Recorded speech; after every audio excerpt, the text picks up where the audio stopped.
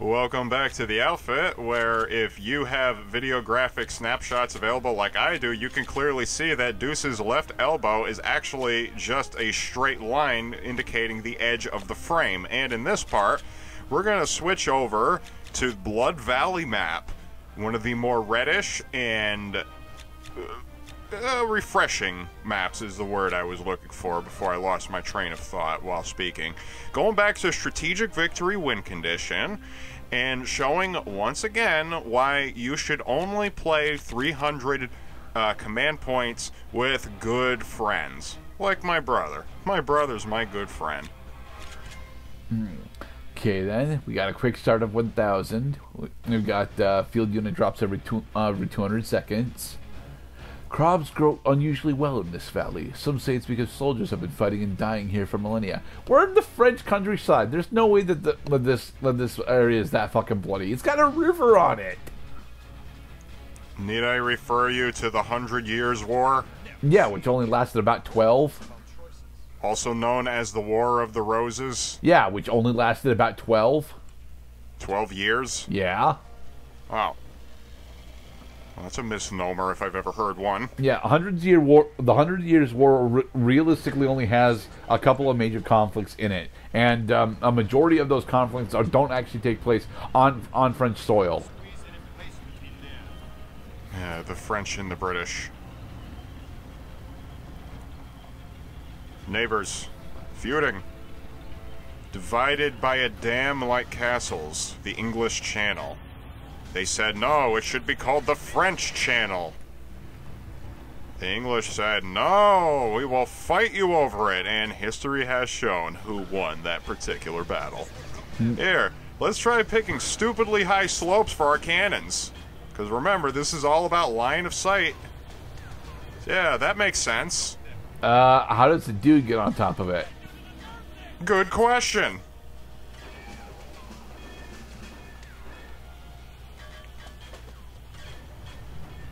You're not even going to show a dude being on top of that cannon, are you?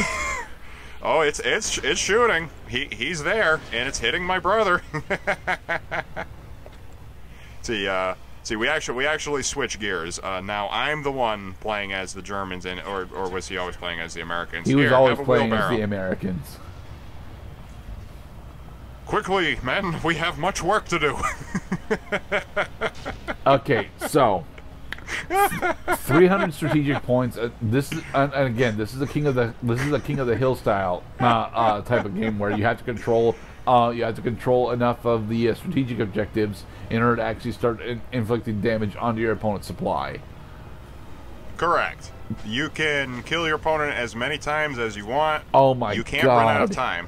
Well, I mean, you can run out of time. We decided to put no time limit, so that's why this part, like the other strategic victory map, before I got railroaded while I was sending my captain, well, Hans's head clips through the radio tower itself.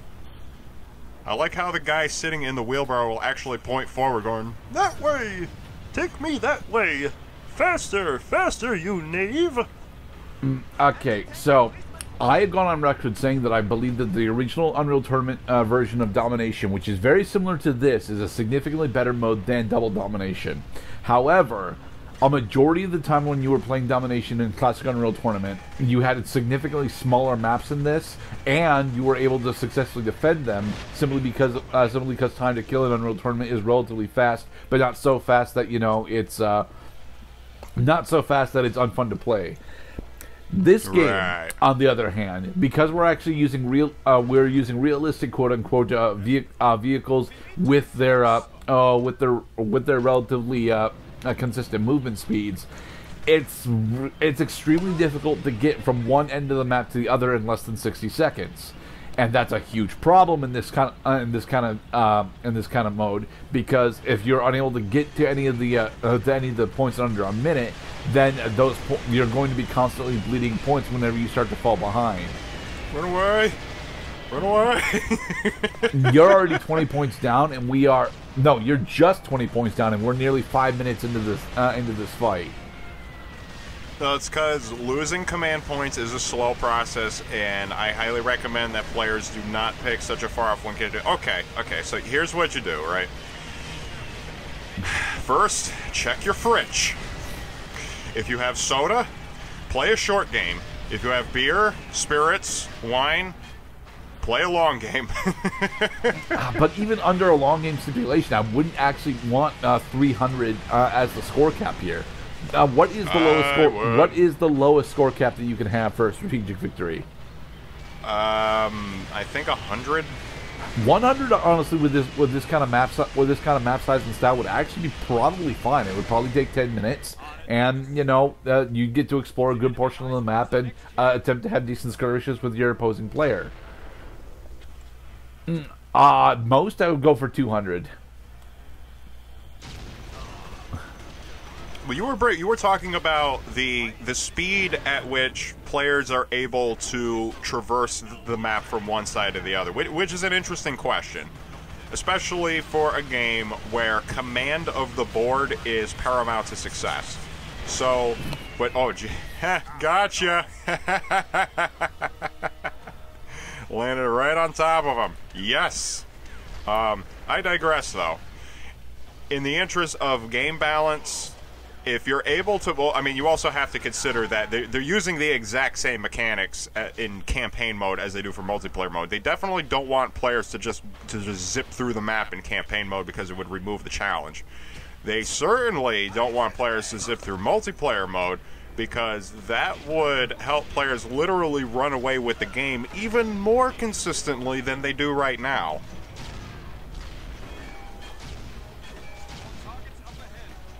So, I guess the question for the Rocket Rabbit crew, while we have another 20 minutes to think of an answer, is, did they strike a good balance in speed? They did not. Okay, and why do you think so? Our vehicles are too damn slow. Like, some of the vehicles are too damn slow. You mentioned that it's some of the vehicles, certainly, but the thing is, if your vehicle is unable to actually, if your vehicle is unable to engage in combat with your opponent, then it's not worth actually running. So the heavier vehicles, specifically the Calliope and the Panther, become the only viable options for the most part. I noticed that you're summoning a cannon car here, but like, very explicitly, the only reason a cannon car is even potentially viable is because Mike doesn't actually have an answer to it right now. He spent all of his command points on 2 Calliopes, and then he ended up dying while he was outside of them. Screen hacking, maybe.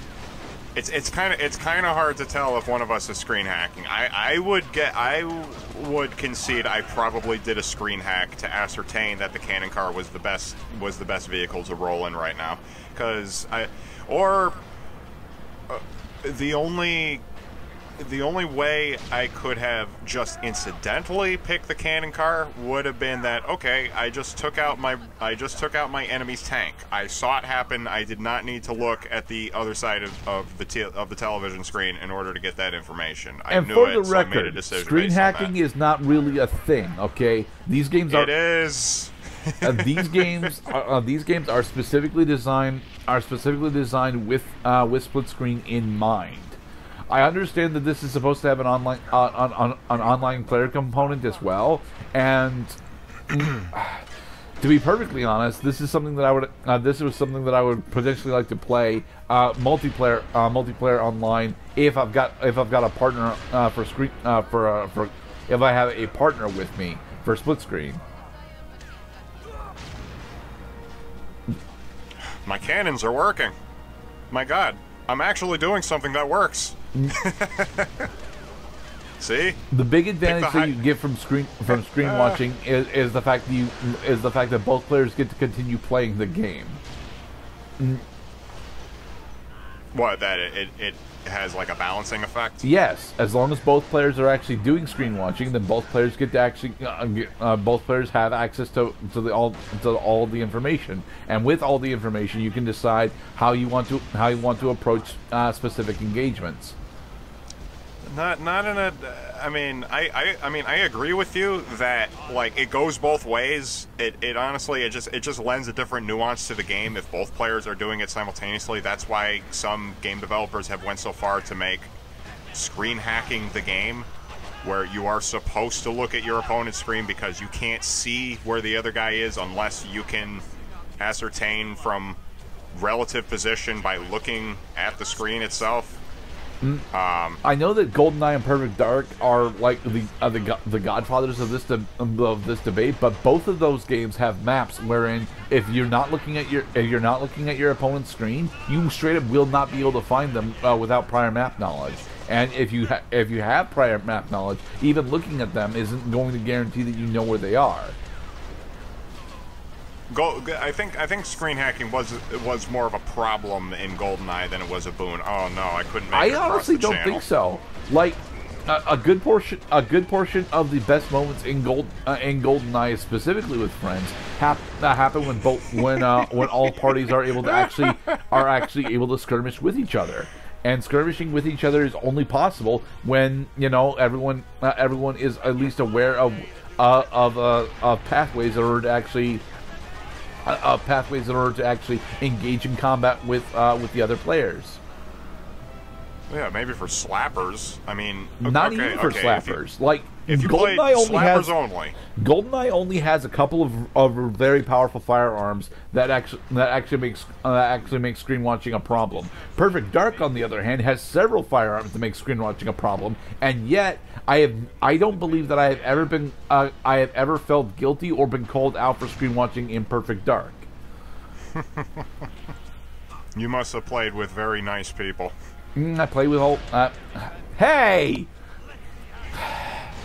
He hijacked me. Yes, Mike hijacked you. He exploded afterwards, but I mean, okay, what that did that cancels out me hijacking him in a previous match. Okay, now we're even. Okay, so we're going to agree no more hijacking each other's vehicles for the rest of this game session. All right, let's get a whirly bird. Well, you're so far behind that you might not have a choice in the matter.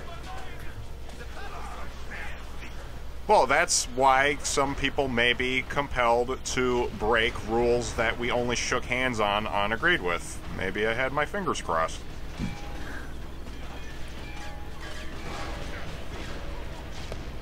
I was going to say that while we're still on the discussion of, how big is screen hacking a problem, or is it something to embrace in a game like this? I think in this game, screen hacking will unfortunately lead to spawn camping.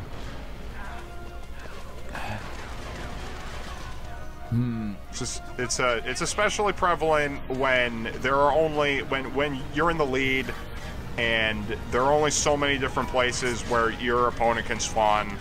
His back is against the wall. You know where he is all the time. Maybe he only has one spawn zone left, and in this game, when you're out of spawn zones, you automatically lose the game.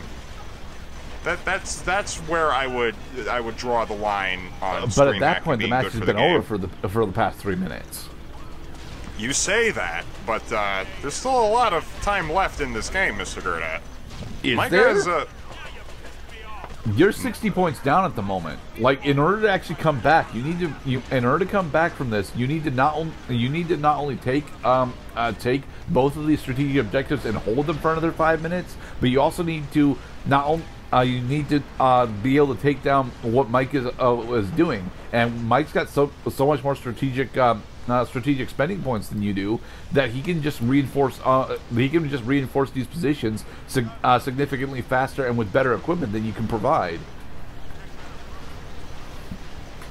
See, I'm the kind of guy who would almost apologize for beating my opponent in a game. Like, look at what Mike's doing right here. He just put down 4 relatively heavy anti-tank guns, and all in the same area. Now that he's gonna go pick up this field unit crate, which honestly are spawning slightly more often than every 200 seconds, and he is effectively just behind you in points again. Okay, now I was alluding to that which is going to draw out this episode to the extent that it does. I had eyes on my opponent He was on foot, surrounded by a squad of 4 dudes, and I was rolling around in a goddamn machine gun tank. Why didn't I kill him? Well, it's because that's how I am, not only as a player, but as a person. I looked at it like, how would I feel if I got run over right now, even though I'm already 50 points in the hole? I wouldn't have liked it very much, and that's why I turned the other way and decided to do something else. To be perfectly honest, Mike should be significantly farther ahead right now. Yeah, he hasn't actually been playing the game for objectives. He's just been trying to fight you. Yeah, he's gonna have to work on that. This excruciating slow bleed right now. The Germans need to for 2 of the zones in this map are not even under control. One of them just fell under control of Mike, who's playing as the Americans. So you got to keep going after the strategic objectives. It's not enough to just cause your opponent to bleed points, because it's going to take fucking forever, like it does in this game. Yeah, we're talking about a couple dudes who just want to sit around, spend some time with each other, and nothing puts minutes on the clock like deliberately slowing down the win condition. All creatures in defense mode in Yu-Gi-Oh! Oh, like that is a thing that's ever going to happen again. I mean, it could, only in Classic.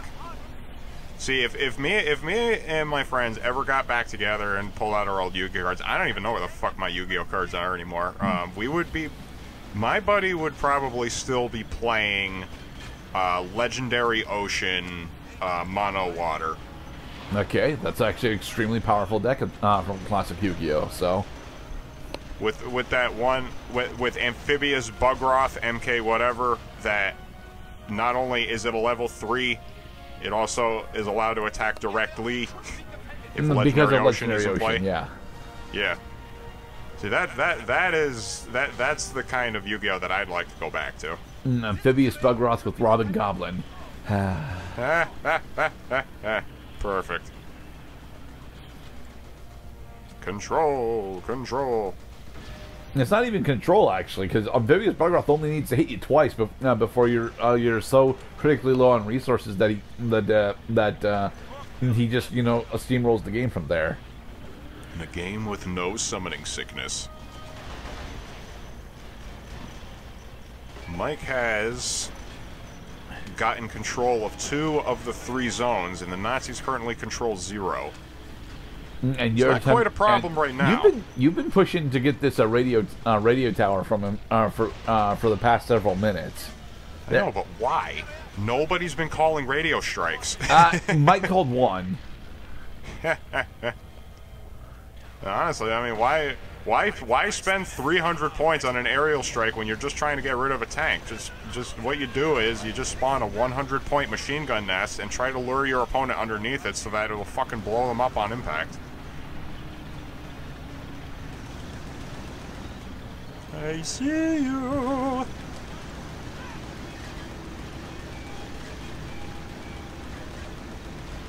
Apparently you don't, actually. Alright, let's see. Who's getting what right now? Mike is gaining control of the third and final point. Yeah. So right now, the Americans are experiencing 0-point bleed because the Nazis don't control any points whatsoever. The Germans are now going to experience maximum point bleed while also having the shit blown up out of them by a cannon. So here's an interesting situation. One player controls all the utilities, but the other player controls all the strategic objectives. But you don't have the real advantage right now? Mike, you don't have the points to actually capitalize on it. Whereas Mike has got a bunch of defensive emplacements that are specifically geared towards blowing up your heavier armor. So you can't really push out into anything, and Mike can just sit here. He could. Oh, if Mike just hides until I start actually capturing objectives back, this is very quickly going to swing in favor of the Americans. So the Germans are losing command points every 3 seconds. I'm going to take myself out. No, the field unit, great. Okay, now past Cloud, that part of you that wants to be a fun and inviting player, so that players will be interested in staying in the arena, you should really consider turning off that part and switching to the more competitive, I'm going to squash the crap out of you if I have a chance mode. Yeah, especially since you're only 14 points in the lead now, so...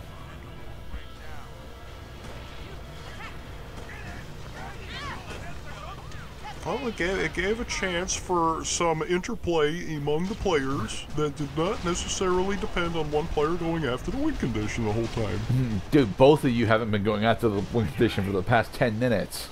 No, well, I mean, Mike didn't, you know, just happen to get all of the strategic... Nina should have switched to the rifle to take that guy out.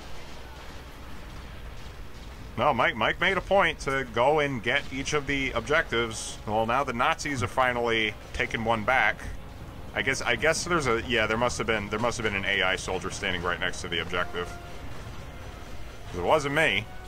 Somebody else did it. Which, honestly, that's another thing that we haven't even gone into is...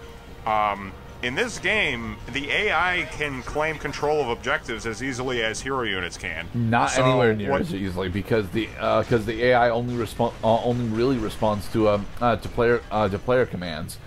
They don't actually go out on their own that much. They don't. So what you do is you put a gun emplacement next to a strategic objective, and then you go somewhere else. So not only are you advancing towards another objective, you also get into the process of capturing one.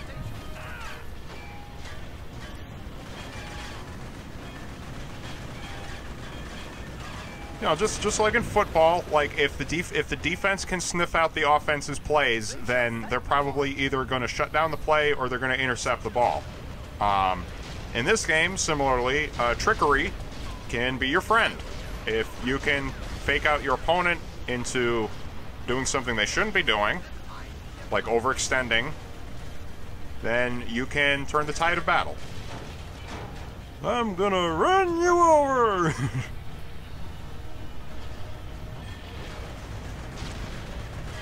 You would spawn right next to me. You silly person. You shouldn't have done that. I think I just hijacked him. Yep, not entirely sure if you hijacked him, but he most certainly was leaving the vehicle before it exploded. This was a gentleman's game. Now the favor has very thoroughly swung in favor of the Americans. Because now the Germans... Not only do they not have any strategic objectives under their control, they only have a single spawn point. It's the radio tower. If they lose control of the radio tower, they automatically lose the game. Now that's the thing that you did that you mentioned earlier in this part, but you didn't mention the first time we were going through this. I mean, it's not the thing that is going to end the game. This game is going to end on the basis of points.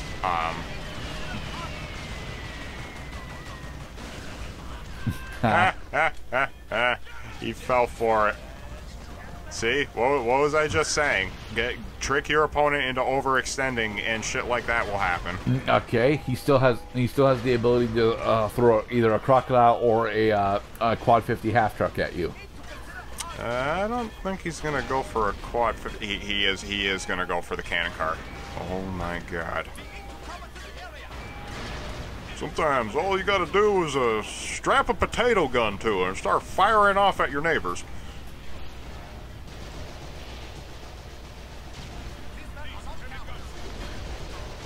I want a gun here. I want a gun there too. It's been 5 minutes of gameplay. Somebody try attacking a strategic objective. Mike doesn't need to. You have to push into him. No, Mike is Mike's rooks are currently cornering the chessboard. The Nazi King is running out of moves because the guns are all pointed at the one and only spawn zone remaining for them. Right, Hans. Right, and he probably figured out that that's where you spawn when you. Yep. Okay, it picks a slightly different location each time. I guess the game had considered that spawn camping would be rather annoying. Oh, I'm just gonna at this point. I mean, we shook hands on it. I'm just gonna keep hijacking his car because he's already got a commanding lead, not only of the game, the win condition, the strategic objectives, the match in general. Like, something's gotta budge here. Because remember, you can't get field units if you can't fucking leave your front door. Right.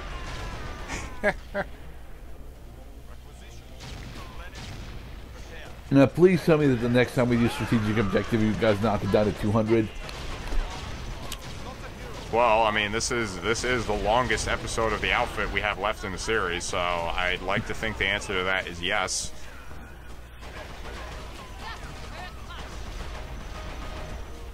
I just want to live.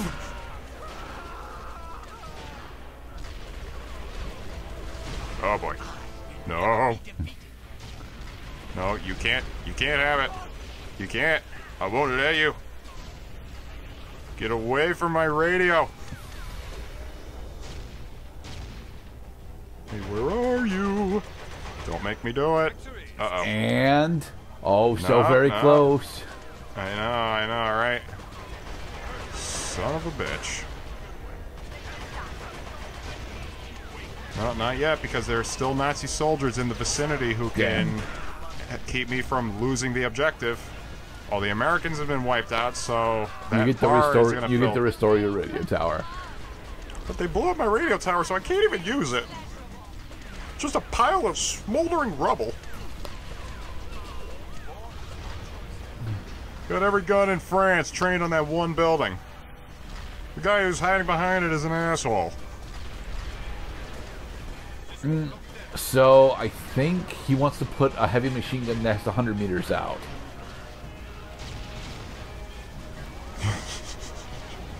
Right here would be a spot for another heavy machine gun nest. But now he's going to throw another anti-tank cannon at you. So this is about the situation. Oh, and a machine gun nest. Actually, this is a flank. That's a flak nest. Oh wow. This is gonna take us to the wire here. There's not very much chance that the Nazis are going to be able to come back from this one. Yeah, you can't leave with 2 heavy machine gun nests and 2 anti-tank tank cannons. You can never.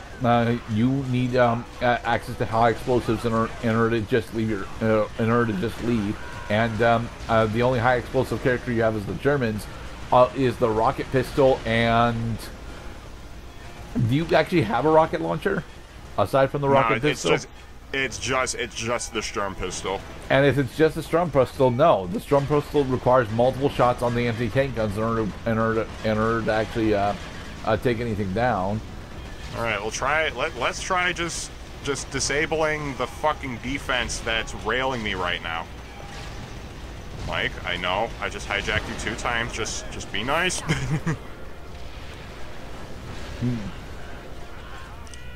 And again, this is why you want to pick lighter win conditions than wiping out all 300 points, especially in online mode. Games can get skewed, people can get bored. You want to say GG, but the game keeps right on going. Yeah. But we had some fun here on the couch. Alright, and in the next episode... we're going to be checking out even more of the maps. 6 points! Yay.